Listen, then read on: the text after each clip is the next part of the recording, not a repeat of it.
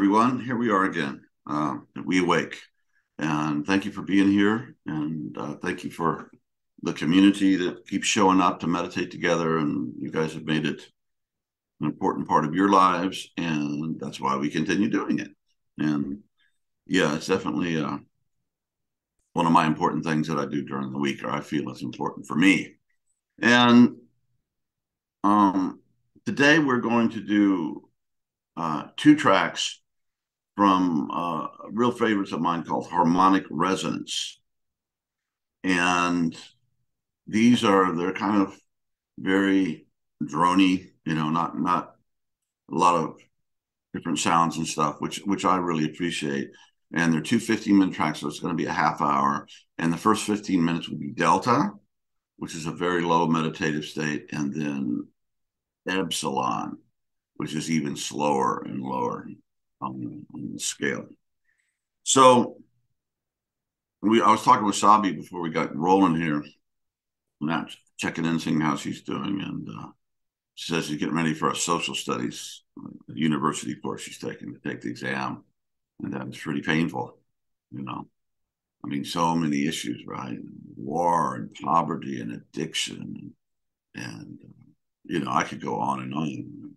Don't even mention the environmental things that are happening, and as we've progressed technologically, I forget who said it, but we have the technology of the gods and the morality of monkeys, and that's putting monkeys down. We haven't got to the level where we can do this. And so she was saying it's really painful, and I agree, it is painful. So the question is, the spiritual question comes to be, what do you do with that? And well, there's a bunch of things you can do about it.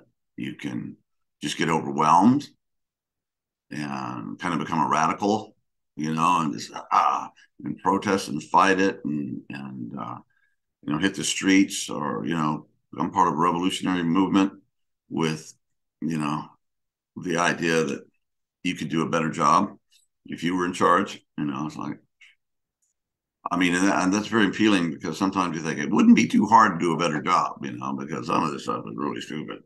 But oftentimes, in revolutions turn on themselves and end up eating their leaders. And anyway, it's hard to deal with power. It seems to twist the human soul. So, and it doesn't mean there haven't been good leaders. There have been good leaders. And one of my heroes that I've been studying lately, I've been studying the Civil War in the United States, because that's a very key element. Defined who we are as a nation, and all our strengths and our weaknesses, and our sins and everything were all brought together. But Abraham Lincoln was the president of the Union, the part that was trying to keep the country together. And he was really brilliant, but you can see throughout his presidency and before, but especially when he was president, that he really grew as a soul and a human being. He started seeing, well, this is for this thing, okay, it became very clear, and he grew into the position. And one of the great disasters of American history, not only for the northern part, but for the South, was that he was assassinated like the day after they surrendered at Appomattox Courthouse in Virginia. And he wanted to heal the country, and he wanted to try to deal with the newly freed slaves, and it would have been a much better thing, but he didn't. He was killed.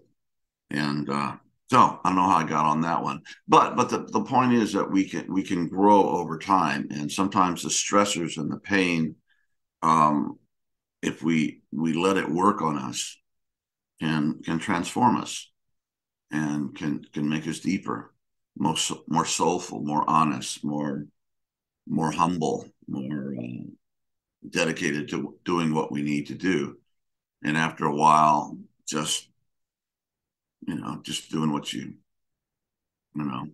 whatever, it's no longer satisfying. So you have to kind of find what you're there to do. And it could be a big thing, it could be a little thing. It doesn't really matter because it's all one thing. So if in your little, our little piece of it, the little tiny particle of consciousness that is a hologram to the whole universe, we contain everything, is important to get right. The parts you're supposed to play. And you might have, a leading part, where you're up in front and leading the talking and doing this stuff, or you maybe have a very minor part, it just means staying at home, and raising the next generation of young people or whatever it might be. But it's important that we kind of find that, especially when we get to the point where these questions matter to us. And if they don't matter yet, don't worry about it. Eventually it will, eventually it will. This life, next life, or something. But at some point, we open up in these things. The bigger questions, the bigger issues that Sabi's been studying in the university become important to us. And I got some real doozies, that are going on in my country that I haven't figured out yet. It's like I can't even have an argument at a cocktail party about, what I think could happen because I don't know what to do. I kind of have some ideas, but it's painful, And so anyway, all that to say, these are two really, really good tracks.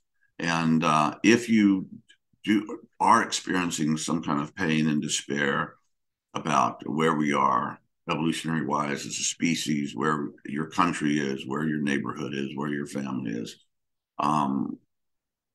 just hold that in your heart and just ask for help and ask for guidance. And I want to do the right thing. I want to do my part, but I need you to be with me, Great Spirit. Okay, so let's do this thing. And let me get mine up here. Get your headphones in. Sit up straight. You are nobility. So sit like it.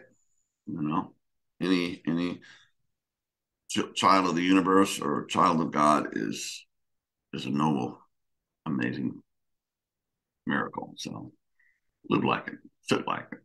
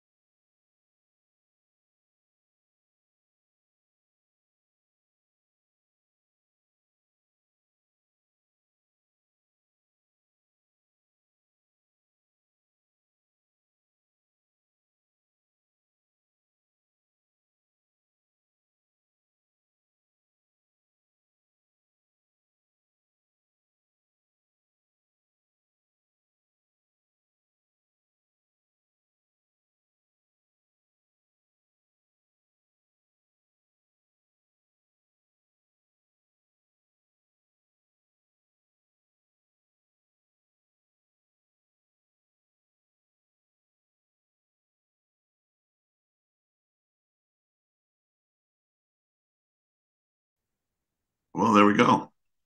Um, Harmonic resonance. Beautiful,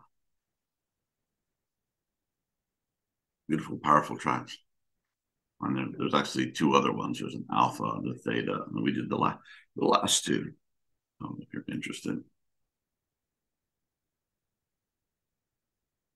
No, anyway, um, I was experiencing me earlier. I was meditating earlier. I meditate to prepare myself to meditate. It's kind of redundant, but that's me. Um, yeah, I was struggling with things that Sabi was talking about. The big world problems. And, I've been very moved and aggrieved and sad and hurt and angry at the Russian invasion of Ukraine. You know, it's real to me. The real people. I don't know what the hell Putin's going on with. I mean, they don't have the population.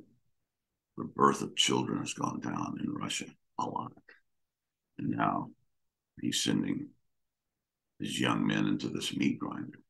You know, probably well over 200,000 Russian soldiers have been killed by now. Considering the Vietnam War, U.S. 10 years we were there, however long it was, like 58,000 dead. So this is 1 year and change. And can you blame the young Russian men and soldiers? And I don't know. You grow up in a dictatorial, authoritarian government where all you watch is Fox News. It's all you have. There's no other. They try to control the internet too. There's no other thing. Just get the party line, the party line, the party line, and it gets to you. You just buy it because not to buy it, first of all, puts you in danger, and it's just this huge cognitive dissonance. It's like, holy wow, it's huge. So I've been struggling with that. By the way, I wrote a song called Ukraine, exclamation mark, and it's on YouTube. Check it out. Just put John Fui Ukraine and come right on. And there's a beautiful, beautiful video that a young Ukrainian woman put together to illustrate the song. And it works incredibly powerful together. So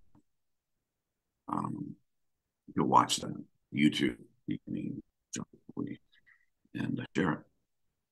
I think it's important. But I've been in the studio writing recording another song, recording quite a few songs, but all of the stuff when I wrote this Ukrainian song that people think is very, very powerful. And I hadn't written barely anything in many years. I used to be quite active songwriter and singer and whatnot. I just hadn't done that. And I did that. And it just opened a channel of creativity for me and about the things. And, how do you write a song? I don't know. I've done a bunch of them. I just don't point. It starts to, you pay attention and it starts to come through. And how do you write, especially a protest song that just doesn't sound really hokey and carny? It's not easy. That's probably why we have so few of it. In the last, 30 or 40 years in the United States.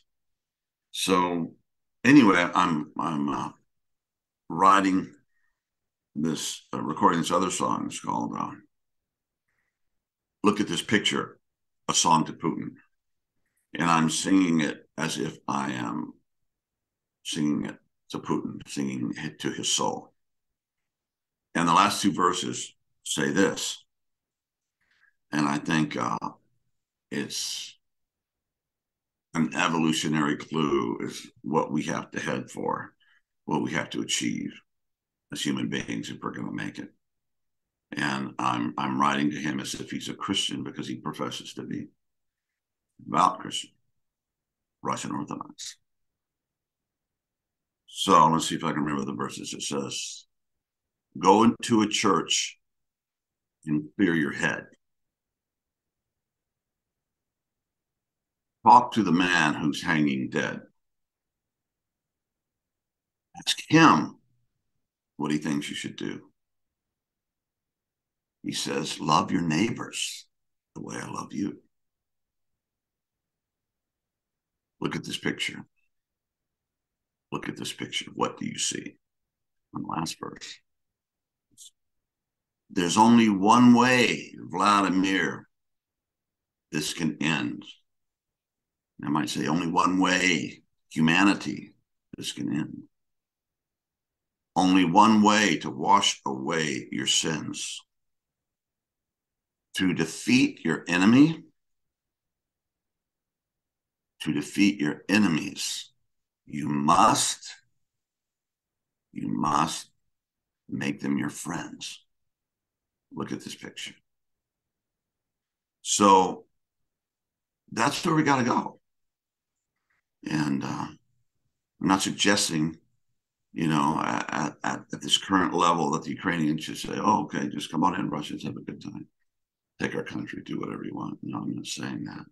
But ultimately, the horror and the wastefulness of war and the destruction of all these lives and Ukraine's civilian lives, they're targets, just like the soldiers are. And all these young Russians are just being fed into the meat grinder.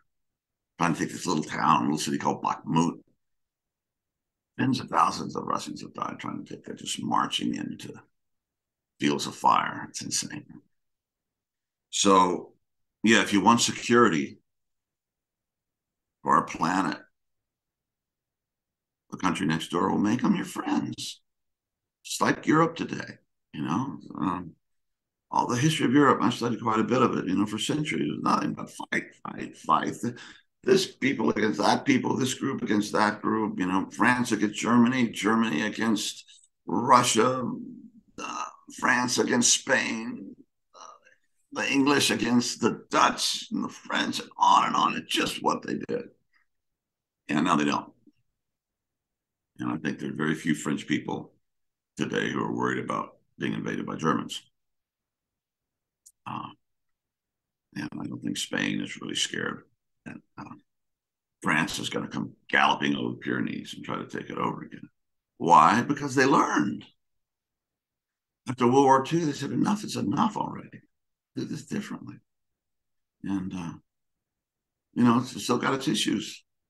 But they've come a long way, baby, And it just shows you the possibility that we can do.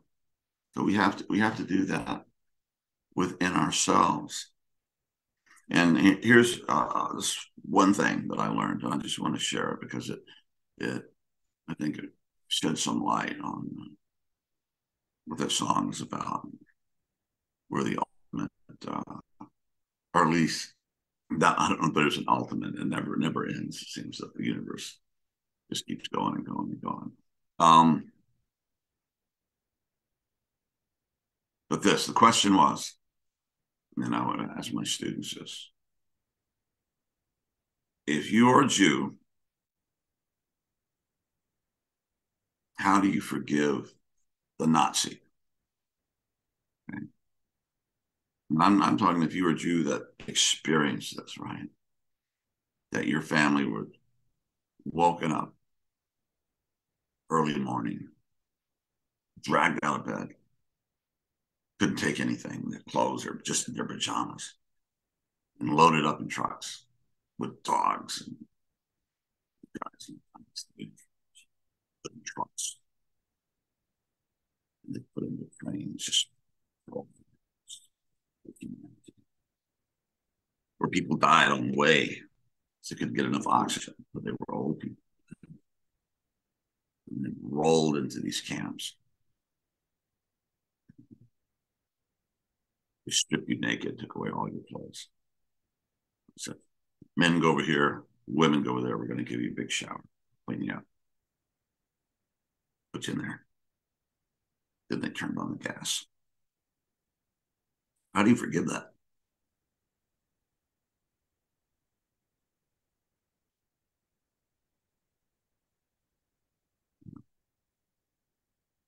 One way, Vladimir. And this is it. a certain level of realization,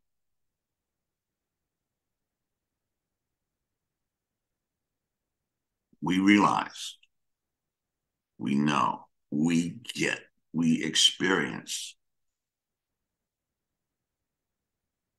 that we are the Jews and we are the Nazis. And we've been doing this to ourselves. And doesn't mean that you don't have to fight violence and dictatorships and imperialism and just country being destroyed. Doesn't mean that. But eventually, our species, if we give ourselves enough time, will evolve to the point that we realize that there's just one of us here, you know, and all of us are playing out different little individual parts of the same body, of the same consciousness. And not as a really cool intellectual concept, which we might, study quantum physics and start seeing, scientific models that kind of explain how this all works, but as a deeply felt realization. And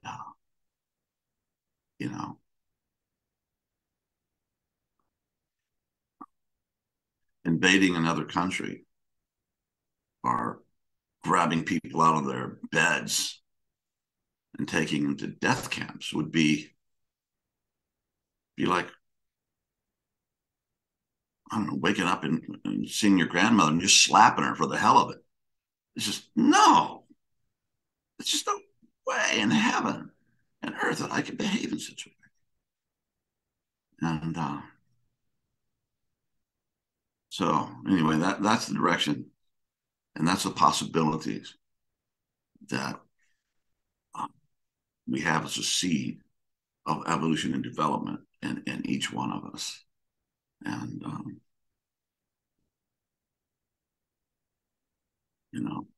let's ask our bigger self for the strength and the courage and the experience and the light and the love we need to heal our poor